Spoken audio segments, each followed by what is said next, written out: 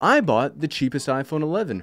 Released in the prehistoric era of 2019, this remains one of the best options for cell phones on the market, and there are a ton of reasons that I bought this and that you should also consider checking one out. The first reason today is look at that price. If you were looking at the big box stores, you can get a pre-owned copy for about $400 at Best Buy or Target, and surprisingly enough, you can find them for about $250 on some smaller carrier plans. But if you wanted to get it unlocked, you could also get this bad boy for under $300 on places like Amazon. That's a ton of savings off of even the cheapest iPhone on today, which if you don't know because you don't obsess over Apple's website on a near weekly basis, help me. That is the iPhone SE. When it comes in at $429, it will have a better processor and maybe a technically better camera, but it will look and feel older to use compared to this phone, and this phone is actually about 4 years old. Okay, Gary, what do you actually get when you spend the money on the 11? Well, thank you, me.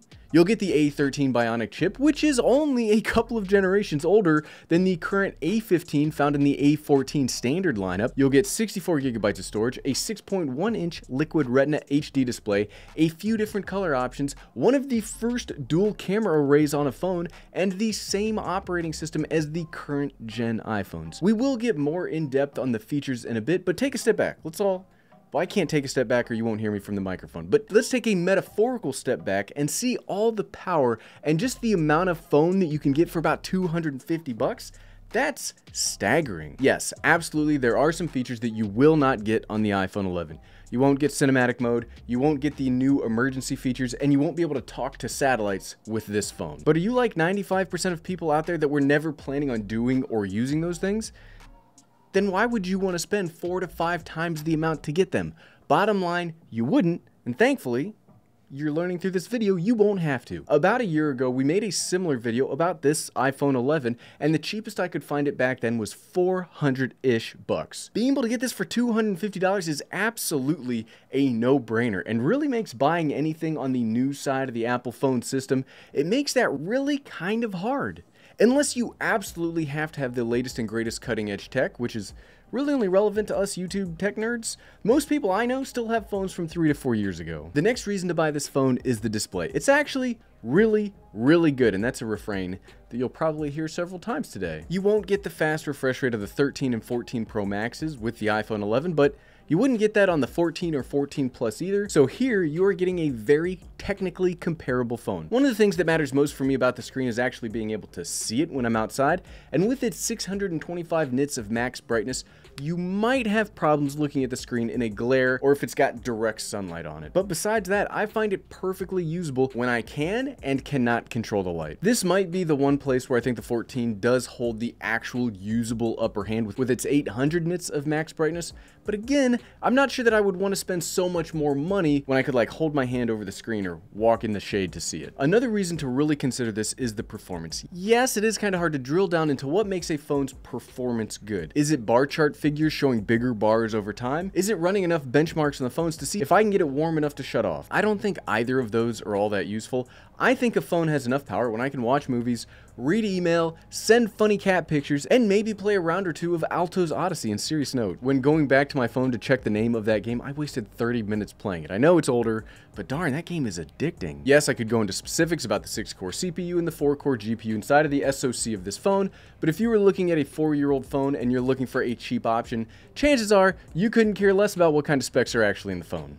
I know I generally don't until I'm making these videos. The most important part about a phone's performance to me isn't how well it performs today, but how will it perform tomorrow, and how long will it last, and how many upgrades and updates will it get. While other brands are starting to push updates longer and longer, nobody really approaches Apple's level of support. iOS 16, the latest operating system, has support and compatibility all the way back to the iPhone 8, which was released back in 2017. So if we do a little bit of extrapolation, assuming this is the last year of support for iPhone 8, which I do not know, and maybe it'll go even longer, the iPhone 11 should still get 2 to 3 years of updates from today. So you could buy a phone that's 4 years old and still get more operating system and security patches than even the latest and greatest Android phones, barring a few sparingly small exceptions. I find that to be remarkable, and it really goes to show that buying these older iPhones makes a lot of sense, because it's not like you're buying a cheap disposable phone that is obsolete the second you buy it. You have this, it will last a while. I love making these videos. Alright, the next reason to continue buying the iPhone 11 was actually the reason I bought an iPhone 11 back in 2019, the cameras. Yes, I've really enjoyed Apple cameras over the past few years, but the cameras on the 11 are hands down my favorite. No, I'm not saying they're better than the 14s, the 13s, or anything that came after it, but they are my favorite because this was the phone.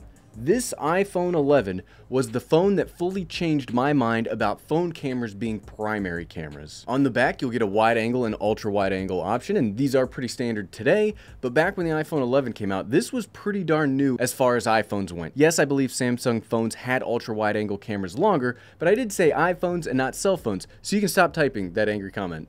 You're still gonna do it, I know. I think the cameras look great and take incredible pictures, and because this is still a small phone, it makes a fantastic family picture camera. But one of the main reasons why I like this so much is it has the first ultra-wide-angle selfie camera. Love them or hate them, but selfies are a huge part of modern family picture taking. I wasn't even actually, when I was writing the script out, I wasn't actually gonna mention this here, because I don't even think there is a backlash against selfies anymore. I know when they first hit the scene, it was much like when vertical video started becoming popular. All of the purists turned their nose up, but it's been long enough now that selfies are just the way to do things. I think the majority of our family pictures are us crowding around in front of mine or my wife's front-facing cell phone camera and snapping a pic. And this side tangent actually has a point because the iPhone 11 was the first selfie camera that really ticked all my boxes. In fact, this selfie camera is the one that made those boxes to be ticked in the future. At the time, I had an iPhone XR and I was totally happy, and I was kind of a camera snob, so I had no intention of letting selfies take over my life. But then I gave this a shot. My whole perspective has changed. Running a social media presence is so much easier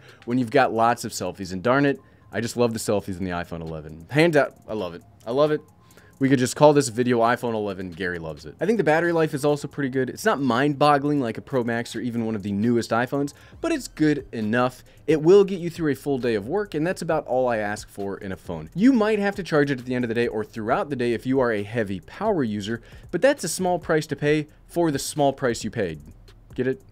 I tried to do a thing there. Apple says you'll get 17 hours of video playback time on here, but if you get a used phone, I imagine it will have some cycles already on that battery, and I wouldn't expect to get full lengths of charge out of it. It does look like you could pay $69 to Apple and get a battery swap. So you take that $250, you add $70 on top of it, and you'll still be looking at a phone cheaper than most budget phones and cheaper than the cheapest new iPhone. I also think the build quality and the physical characteristics of this phone are a major reason to buy. This was back in the rounded edges epoch for iPhones, and while I do really like the current generation of phones, I like how they look, I like the angles, I don't hate this one either. And using this again over the past couple of days to reacquaint myself to this phone for this video, it's actually really comfortable to hold. Something about the rounded edges of the Apple cases for this, it just makes it a joy to use. Like, it just fits in the hand so much better because of the way your fingers grip around the edges compared to the sharper edges of the new phone. And I think there has been enough time for the newness sheen of the square-edged iPhones to kind of wear off, and I think I prefer a rounded-edged phone more. I like the look of the right angles more, but it doesn't feel as nice in the hand. Plus, the iPhone 11 is built like a tank. You'll get all the normal switches, you'll get the notch instead of the dynamic island, you'll get wireless charging, you'll get basically everything that you would get from an iPhone today. One thing that I hate about recommending budget phones or cheap tech in general is that if you are buying new cheap tech, they have to make their profit somewhere, and they will normally make that by skimping out on the material budget. While buying an older flagship iPhone means you'll get the full price for all the components. They did not skimp out on the internals of this, and you'll get all of those components and all of the functions. You'll just get it for a lot less. Seriously, this phone does not feel cheap in the slightest. No kidding, 4 years later and the iPhone 11 is still a monster. It's got fantastic build quality, amazing cameras, a really good price, and it's overall a fantastic phone for the money. And if you need a new cheap option in 2023 for you or maybe your kids, which is why I started looking into it, this is absolutely the reason to get it. But what about you? If you were going to recommend a budget phone for the new year,